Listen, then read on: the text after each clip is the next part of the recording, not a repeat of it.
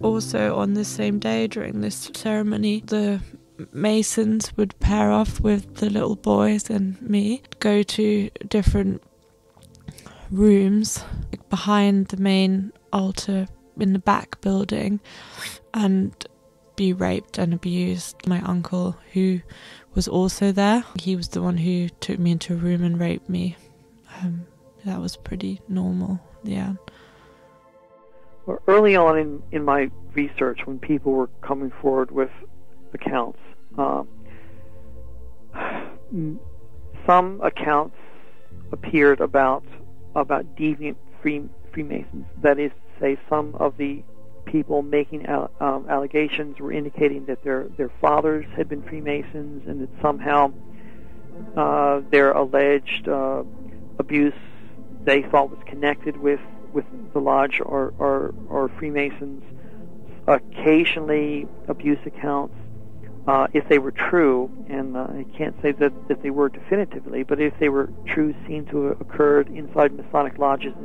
I would remember first the incest stuff, the stuff at home, and then it would gradually go from that to the ritual stuff. I went to a couple of Masonic parties at a lodge that was located right near the research building. There was a Masonic lodge right around the corner from it, and they sent me to a couple of parties there. And these people they go crazy at these parties. These men, they just get drunk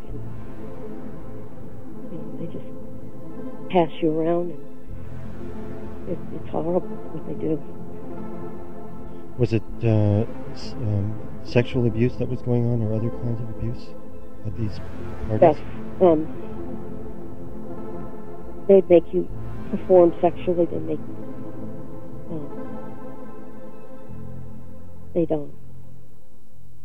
make you watch other people perform. I mean, they would have everything you can imagine, even bringing in the animals. And you had to watch, it's just as bad as having it done to yourself. Sometimes watching is just as worse. I mean, just as bad. Watching it being done to other people. Children? Or? Yeah, especially if it's people younger than yourself. You're a child, and you have to stand there and watch a little kid who's half your age being tortured or raped or whatever. I mean, that's just as bad as having it done to yourself. I interviewed a reputable psychologist in Australia who has worked with survivors over a 20-year period. She has seen approximately 20 clients who say they have been ritually abused and mind-controlled. Out of those 20 survivors, 2 of them have allegedly been abused by Freemasons. My grandfather was a 33rd degree Mason who belonged to several Masonic lodges. He and my grandmother founded a chapter of the Order of the Eastern Star in the suburbs of Sydney. I have been in therapy for 20 years now, 16 with my present therapist. I consider myself lucky because my family moved from the east coast to the west coast of Australia when I was 9, and as a result, the ritual abuse by cult members stopped. Other types of abuse continued, but being taken in the middle of the night to attend rituals stopped. My sister, who is 7 years older than me, also has memories of ritual abuse. One day when I was 26, she asked me if I remembered the underground chambers. I replied yes. She then asked if I remembered the children crying. I said no, but I know they were there in the other rooms. I also consider myself lucky because 17 years ago, when I confronted my mother and father with the ritual abuse, my mother said she was not involved with that. But here's the suitcase of your grandfather's Masonic paraphernalia. She has apologised for not being a good mother to me. I think this is the closest acknowledgement of the abuse I will get. This suitcase has confirmed so much for me. It has copies of passwords, hand signals, and ritual information for the Freemasons, along with aprons, jewels, and medals that my grandfather and grandmother wore at meetings. I remember being in cages, electric shocks, being cut, raped, photographed, drugged, hypnotised, starved, light deprived, beaten, oxygen deprived, and sleep deprived. I have been put in coffins with spiders. I have participated in rituals inside halls and in outside bush settings. I have been tied to altars. I have participated in mock births and deaths. I remember trapdoors in halls and have been taken numerous times in the middle of the night to attend rituals.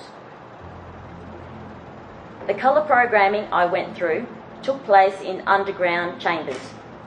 Each room had a different colour, and different programming was perpetrated in them. Colours seemed to correspond with the points of the Eastern Star: blue, yellow, white, green, red, and black in the middle. Initially, it was and personal descriptions of having gone through cult ritual abuse. And then we began to realize that a great percentage of the survivors had also been involved in Masonic cult ritual abuse. Their grandfathers were Masons or Shriners, again in different parts of the country. And we started looking a lot more closely at that because it seemed to be a common thread. There were private conversations about it that went on at the gathering. I put a few small advertisements in the Globe and Mail, notifications about the upcoming conferences, and just the 3 or 4 words describing it, the Masonic connection generated phone calls and letters from survivors across Canada who described themselves as being Masonic survivors living in terror. And they were invariably the daughters of Masons or Scottish Rite Shriners, the daughters of Masons. And they began describing, again from all across Canada, memories of what could only be described as mind control experimentation. So both your father and your uncle were part of the Freemasons organisation, mm-hmm. and they would supply you to other members of the Freemasons mm-hmm. who would abuse you and force you to participate in rituals, which included the murder of a child. Mm. Yeah. I would like to say that, again, this is something that's not unusual in these ritual groups. They use these methods specifically to confuse, disorientate, and split children. Other types of abuse would be simply just being in bed, taken from my home, taken out of bed, raped. It could be any time of the night. It could be with people I knew or did not know. Did you feel that specifically the Masonic context had anything to do with the ritual itself? Was there Masonic elements to the ritual abuse? I don't necessarily feel that there was. I feel that birds of a feather flock together.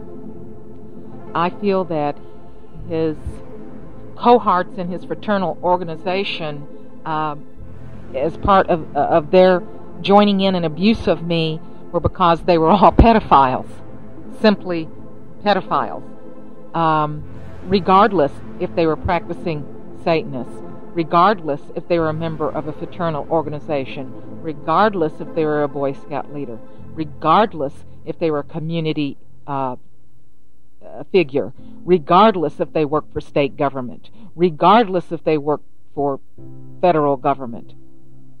What is indicative to me underneath all of this is the fact that these are persons that commit crimes against children of the most hideous nature, crimes that are sadistically violent.